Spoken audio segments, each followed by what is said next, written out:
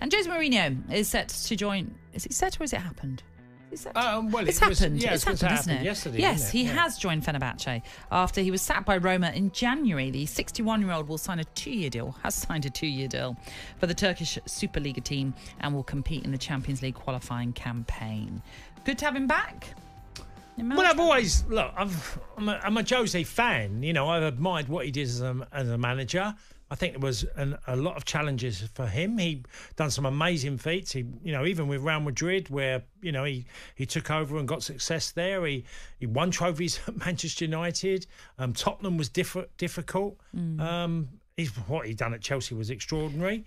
I think the game, I said it before, I felt the game evolved and moved on slightly. Managers like him and Antonio Conte, you could put in the same bracket. Well, it's interesting you mention him because he's another name in the frame for another job.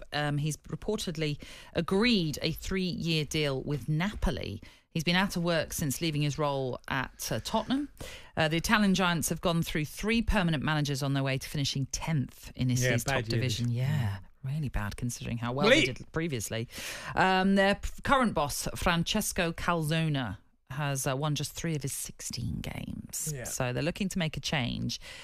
Does that change fit with Antonio Conte being the right man in? Well, Napoli, for a period, had a very exciting team. It feels like Napoli's being broken up as well. Players, Osimhen could move on.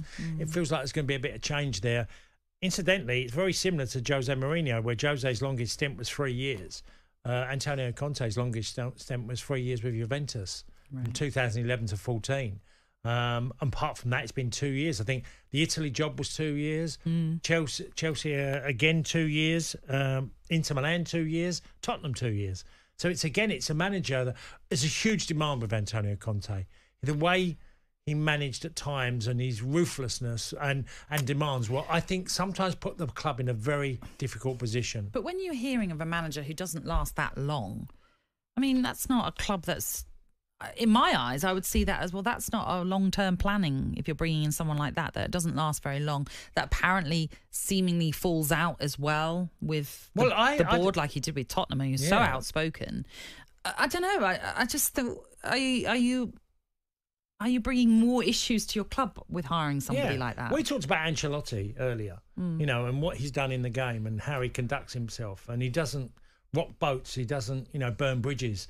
Antonio Conte does that often. Yeah. He had many issues, even at Chelsea.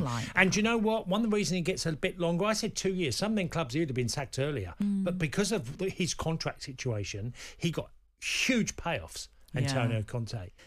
Which, again, Jose's had a few issues in the same vein. Do you think for some of these clubs then, with someone like a Jose Mourinho, they're bringing them in because they are winners in the main. They are serial winners, and they're maybe looking at the short-term plan and thinking, well, you could deliver us a trophy. Yeah. And that's what we're craving right now. Yeah. Well, that was the craving of Tottenham, wasn't it? Yeah. With Antonio Conte and Jose at the same time. I would say Jose's... I would more trust Jose than Antonio Conte. I think Antonio Conte has so often caused most of the problems. He's been so outspoken, whether it's been players, whether it's criticism of the recruitment system at a club, and many other things with the owners. I've always been a bit suspicious of Antonio Conte and his intentions of how long he wants to stay in a job. I mean, there's part of me that doesn't want to dismiss older managers, but it does seem as though right now there's a trend of going for younger managers. You look at, and I'm talking younger in terms of even just in experience as well. You look at Kieran McKenna being linked obviously with a number of jobs. Now, of course, he's remained at Ipswich. Enzo Maresca still very young in his managerial career. But do you think is still a place for Jose and Antonio, or and Antonio Conte? Do they need to evolve a little bit with the style of play that they have? Yeah, I do. I think the rules the laws of the game make it. You have to be an attack-minded coach to be successful. Yeah. I think they've fallen a little bit short. Of course, there's a place for them because they're ultimately brilliant managers. And they've got to be with... I think Jose, given the right circumstances, would continue winning. I really do. I mean, even the job at Roma, it fell away to the end, and there was some... and I saw a number of Roma games. There was some terrible behaviour by him on the sidelines where he was clearly angry with Italian football and he wasn't getting things his way. So, that's Jose.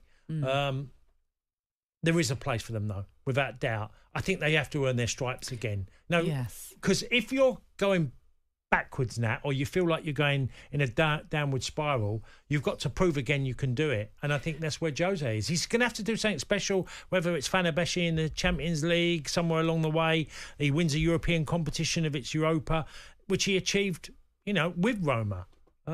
Is there any sort of surprise in a way that a team like Bayern Munich didn't think of a Jose Mourinho, but instead they've gone for a Vincent Kompany? Is there a surprise in that? Well, they openly said the style of football was something they were attracted to. Yeah. So it goes to my point that these two might have to rethink the way they play. And can they? Can you evolve that? How old is Mourinho? I don't 61? think he's not tolerant to anything, Antonio Conte. He literally puts everything on the club and not on him. Well, I think you can slightly. I think the relationship with Jose and his players was always great. If you look at how many times he's left clubs and the players are really upset and how much they've loved working with him, I think he's done that brilliantly, the communication side with his players. Look, it's difficult now to win. First and foremost, winning is really tough. I've seen enough managers and the challenges they have at their football club. So, look, there's a place for them.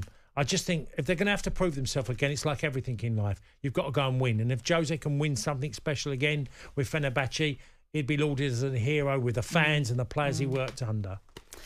Oh, obviously, like we mentioned, these are two serial winners in their management career. When you bring in someone like a Frank Lampard into this conversation, a lot of papers today are going with him being on the shortlist now to replace Vincent Kompany. Again, still relatively new to management. Youngish, 45, something like that. Yeah, right? Yeah, but also relatively new. I mean, as in he's never really had a long stint at a club, really, to make an imprint. Can you see him, first of all, does Burnley is that a right fit for him to go to Burnley? Well, it's the fit that is the only one seemingly available. Look, I've had a bit of beef with Frank, and I found him challenging at times. I want him to have another go because I think, there has been some failure, but there's also been some decent things where the embargo at Derby and likewise at Chelsea, but he also spent money at Chelsea and things didn't pan out. He fell out with Mourinho at Chelsea Football Club, who obviously was in a powerful position. I think if he took Burnley on, he'd have to really prove again and earn his stripes at a football club that he can really manage and put a successful team together. I mean, it's a big ask, though, to go into Burnley, who probably naturally will be targeting an immediate return to the Premier League. So it's a huge job to take on, really. Yeah, embrace it. People take on jobs. What was Southampton when they got relegated? What was Leeds' job? How tough was a Leeds job when they got relegated? Yeah. They're really tough jobs. Expectation is to not only make the playoffs. We've seen managers just miss the playoffs and get sacked, like Rosinha at Hull. And we see managers get in the playoff and get sacked. It's a tough gig in the Championship. So if Frank's up for that challenge, which I'm sure he would be, look, it's a big advantage being at a club who has parachute payments. You have a bit more to spend on wages and you also have the opportunity to spend some on transfers. So it's still a decent job. But then the expectations are much bigger. Tough. That's what in that team. He's a big league, sorry. He played as a player at Chelsea. Expectations were at the highest level when he played at that football club. As I say, this is reported in the papers. There are a number of other managers also on the shortlist, it seems, to replace Kompany. One being his former assistant, Craig Bellamy, and also who's, by the way, been placed in temporary charge, although there's not much really going on at the moment. No. But also Scott Parker as another name. Parker. Yeah, that well, has been linked with that. How long's it now been? Scott been out of the game, as in not managing, a year and a bit? He was at Bruges, wasn't he, for just a few months, really. That was in 2022. So, just over a year. Yeah, so, Scott had a really good time in management for a period with Fulham. Bournemouth turned in a moment, didn't it? It was really strange after they got beat heavily at Liverpool. But, huge criticism, and Scott paid the price, and Bournemouth have done all right since. But again, I try and look at management slightly different because nearly all of them fail. So I don't want people just to have one go at it. I want to go, you have a few. Yeah. If you get 2 or 3, you're fortunate, and some names are getting, Frank would be his 4th job, which would be a great opportunity. So I've always feel failure is part of it, And I don't want to go down the road of have you get one go at this and that's it and everyone's no good. Everyone makes the assessment he was useless or whatever. Sure. I don't want to go down that Shouldn't road. be scarred by certain things. Exactly. When you have to also bring in what happened around that club at the time, like you say, transfer embargoes, things like that. What did they achieve regardless of that? Honestly, one thing I've learned is how tough it is for managers at jobs because what goes on behind the scenes and the promises and sometimes false promises. Yeah, which is why, even though Vincent Kompany might well be a surprise at Bayern Munich, there is something there that they've seen, style of play, whatever it is he's brought to Burnley that they think he can do better at Bayern. On AM, on DAB, via the talkSPORT app and on your smart speaker. talkSPORT.